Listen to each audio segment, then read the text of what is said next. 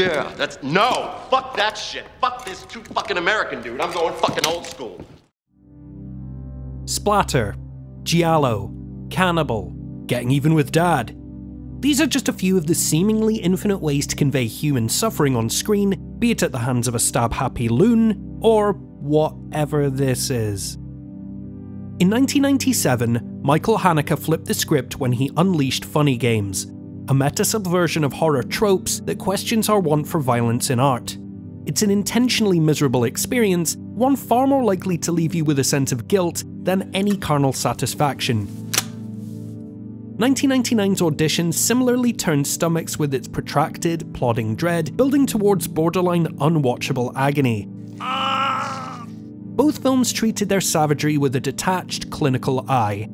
The real dirt was laid at the doorstep of the viewer themselves, each a willing participant in the unfolding cruelty. English-language filmmakers, taking note of this upswing in international extreme cinema, stripped away the art house idling and moral quandaries while keeping the sadistic crescendos of gore.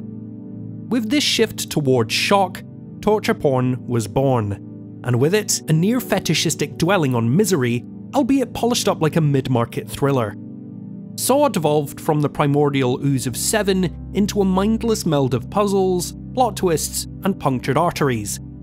Throw in a few spit-shined remakes of exploitation favourites to fill out the ranks, and you had a steady stream of blood to keep audiences flowing to the multiplex. The term itself, torture porn, is seen by genre enthusiasts as reductive, a snide disregard for anything that sets out to challenge an audience's thresholds. The new French extremity movement, which is something of a sister genre, has come under similar scrutiny for its relentless nastiness. The new French extremity's allegorical intentions push taboos in order to highlight, challenge, and antagonise the discussion of socio-political issues. It may seem like semantics, but I wouldn't lump in Frontiers or Martyrs in with something like The Collector. The difference is cultural context and overall intent. Amongst the head wounds and hacksaws, there was an enfant terrible of trash rising to prominence over in the United States. The leader of the Splat Pack, Eli Roth. After the cult success of the darkly comedic Cabin Fever, Roth slid under the wing of one Quentin Tarantino and embarked on his magnum opus of ugliness, Hostel. This series had an undeniable blunt force impact, with legions of imitators in its wake. It's arguably one of the reasons straight-to-DVD sections are swollen with no-budget knockoffs of fingernail-pulling ballyhoo.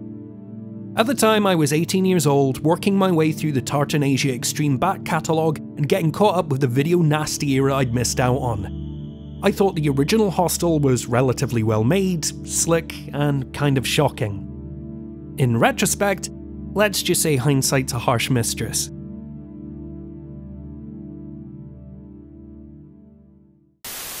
In Hostel, three backpacking bros, Josh, Ollie, and Paxton, travel mainland Europe in search of sex, weed, and... nope, that's it. Lured to Slovakia by promises of beautiful women, they shack up in the titular hostel. The twist? It's all a front for the Elite Hunting Club, an organisation where wealthy psychopaths pay to torture and kill hapless tourists.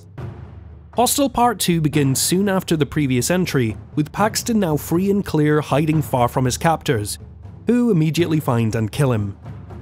Cut to Beth, Lorna, and Whitney.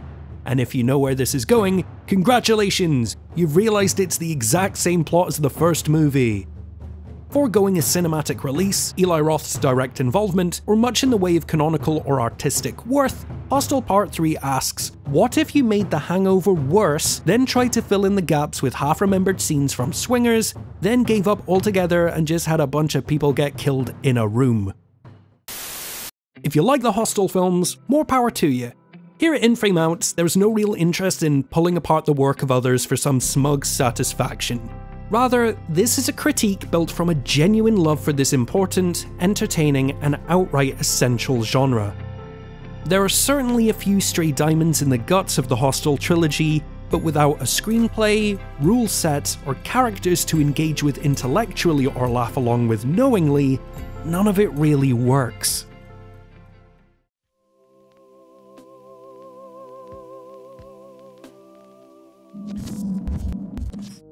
While there are exceptions, I mean there always are, many of the films under the torture porn umbrella simply don't try that hard or plumb the same depths as comparable but more high-minded horror. Not every film has to have an overarching message, but bitter pills tend to go down easier when they have a point.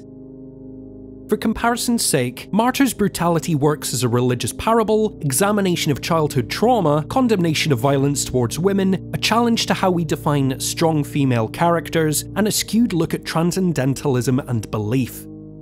Hostel pays lip service to broader themes, exploiting the citizens of a country that itself was built by exploitation, the inherent violence of capitalism, and power as a construct, without fully committing to anything. Loftier ideas are muddled, botched, or completely contradicted by writing that favours empty guff over intelligent discourse. This is a series marred in xenophobic generalisations. Slovakian and Eastern Bloc natives are painted almost exclusively as soulless murderers or willing cogs in a network of suffering. With his defence, Roth only makes the matter worse. Americans do not even know that this country exists. My film is not a geographical work, but aims to show Americans' ignorance of the world around them. So, first he tars all Americans as culturally insensitive in order to excuse his own failings as a storyteller, then doubles down by stating the film is a product of their ignorance, not his own. Whenever Roth deals with sensitive issues, he ends up pissing into the wind.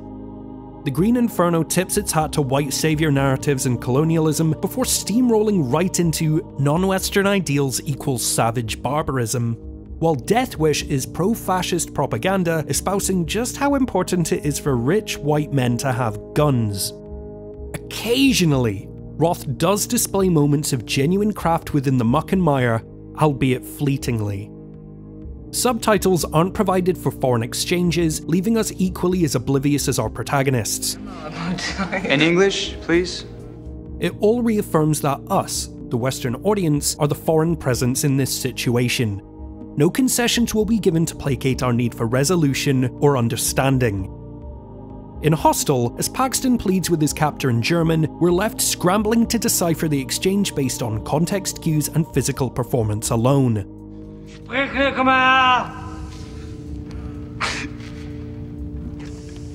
du mich tötest, wird es dein Leben zerstören.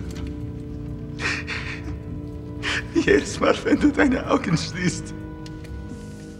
Fear of the unknown is the most powerful weapon in a horror director's arsenal, and it's in these brief moments where the potential of this concept is almost realised. It's when we get back to the English language when stumbles turn into outright freefall. Roth's dialogue idles somewhere between frat boy belligerence and on-the-nose inference. I sure hope you like repeated parallels between the many ways we exploit one another. The pain to go into a room to do whatever you want to someone isn't exactly a turnout. Message! They go crazy for any foreigner. You just take them. Message! This is something who gave his life, so I would not go hungry. The fuck is he talking about? Are these clever nods, or are they just bad writing? The second one, it's bad writing. It takes nuanced storytelling principles and wields them like a kid who's found his dad's gun. Subtlety isn't the series' strong suit, and that isn't inherently a problem.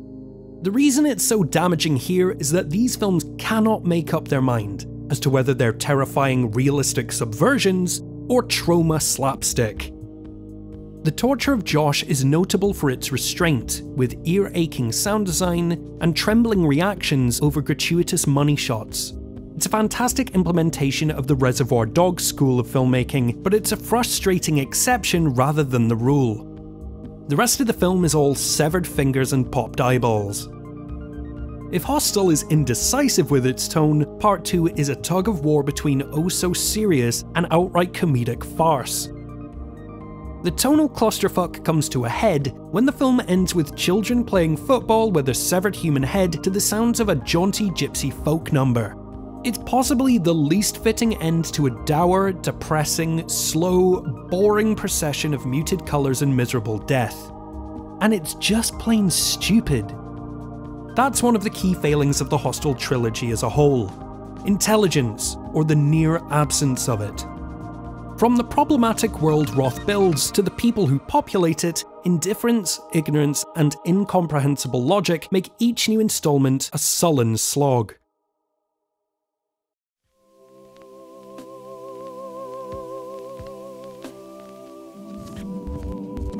Filmmaking is notoriously difficult. From development and planning to the final days of post-production, it's a labour of love where creators are spinning any number of proverbial plates at any given time. Now and then, things are bound to slip through the cracks. Mistakes are made, we move on. There are few things less interesting in film criticism than listing goofs or minor plot holes. So trust me when I say that this goes far beyond nitpicking. The gaps of logic and narrative reasoning in the Hostel series are open wounds, growing ever more infected with each convoluted scene. Let's start with the glaringly obvious. The elite hunting club would be discovered and disbanded immediately. Affluent Americans routinely vanishing in the same place, having come into contact with the exact same people, each one carrying traceable cell phones, credit cards and passports. Within a week, Interpol would be carpet bombing the building. As the trilogy continues, we're told the organisation is comprised of hundreds of employees, thousands of clients, and countless knowing accomplices. All it would take is one wealthy dirtbag trying to get a bargain for a plea deal, or one disgruntled henchman blowing the whistle, and the entire operation goes up in flames. How do I know this for certain? In the third film, one phone call to the police is enough to burn down the whole operation. I am too smart! I am too smart! SMRT! In Hostel, it's established you can't bargain your way out of an untimely death. Well, not until Hostel Part 2, where this exact thing happens. Just name your fucking price! Trust me, I got it! This is just one case of rules being established only to be immediately ignored. One of Hostel's revelatory moments comes as we discover victims are picked from a menu with different prices depending on the origin of the meat. It's a suitably horrifying reveal. Now, Hostel Part 2 tells us that it's actually just eBay for human bodies, with the victim sold off to the highest bidder. Also in Hostel Part 2, the elite hunting club murders one of their own members because he attempts to leave while his victim is merely mortally wounded, but not entirely dead. It's stupid, but if it's in keeping with the film's internal logic, I'll bite. Just a few moments later, another recently welcomed member also leaves without having struck the fatal blow on their victim, but this time it's okay? Wrong! By the third film, all bets are off. Well, not literally. As of Hostel Part 3, we learn that a lucrative spin-off of the formula has now been developed, where patrons can place bets on how the torture will proceed. What weapons will they use? When will the time of death be? So yeah, the most flawed and easy to rig system of gambling ever conceived. Thematically, these films aren't the sharpest tools in the shed, and with no logical rule set to cushion the landing. So we can't fall back on intellectual ideation as any form of defense. It also doesn't have the true schlock-stained carnage to lump them in with the non-stop gore of the grindhouse crowd. So is it a series of dumb fun or smart shocks? It's neither, existing in a nebulous dishwater limbo, too silly to shock, too boring for schlock. Did the characters outshine their setting at least? Do they fuck?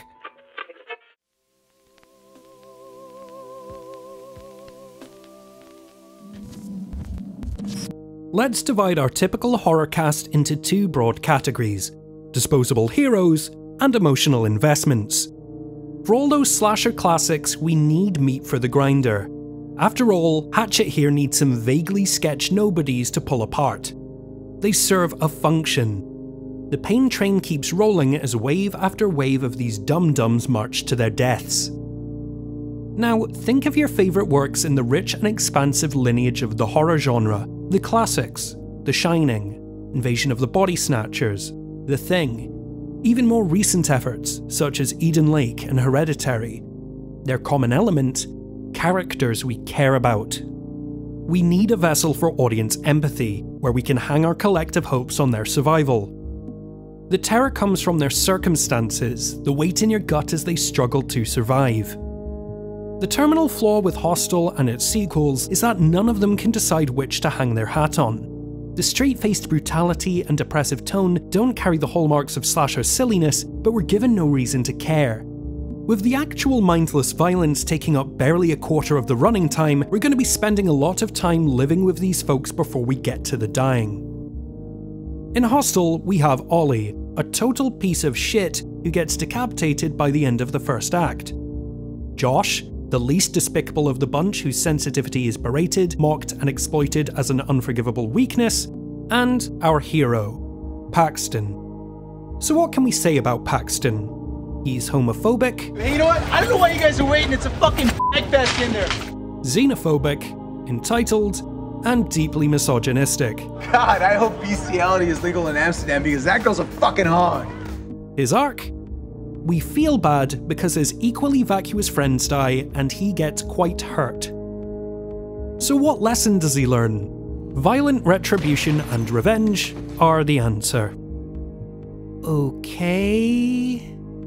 It's an inescapable void of hackneyed writing, dude bro cliches, and gay panic jokes that are supposed to endear us to the plight of a self-proclaimed law student who doesn't have the smarts to think this location is somewhat suspicious. Are you some kind of moron? Yeah, but Hey, Yutz! Still, Hostel insists on our investment in Paxton, so much so they bring him back for the sequel. Maybe this is the turning point, where Paxton sees the error of his ways and grows a third dimension, or succumbs to the hate and hurt he's endured, thus dialing in on the psychological impact of murder, survivor's guilt, and post-traumatic personality shifts. It's been done before to great effect. It worked in Terminator 2, it worked in Halloween 2018. Oh wait, he's dead. Dies in the first 10 minutes.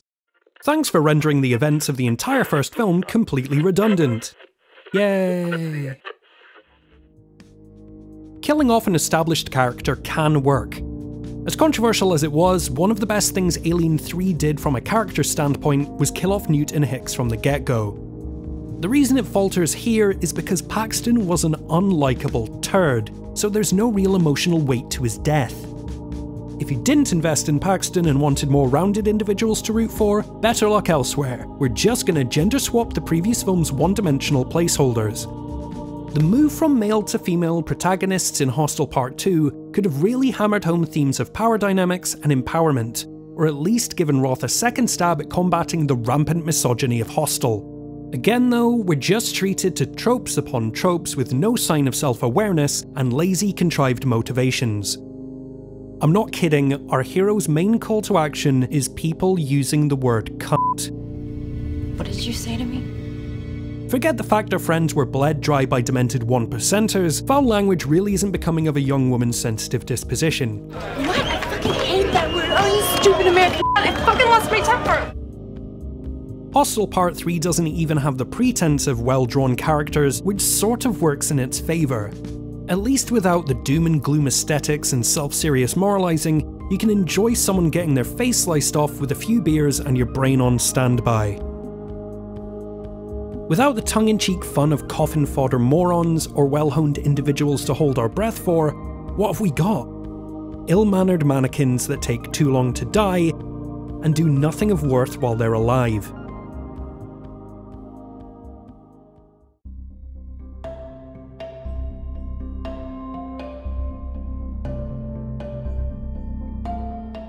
It's funny how things work out, or in the case of this series, don't. You could absolutely make a good film out of this premise, or at least an entertaining one.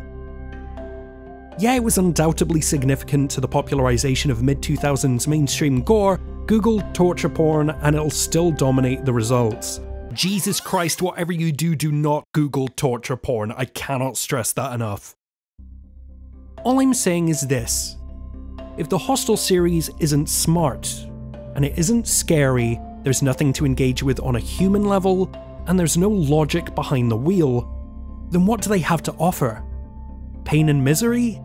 In that case, I'd rather watch something significantly sillier, or much more intelligent. Horror is so broad and so bold, there's no sense writing off extreme cinema as all guts and no glory. It's a rich tapestry of good, bad, outstanding, and, well, the Hostel franchise. Maybe we just need to leave these dank basements behind and ask for a little more from our gore.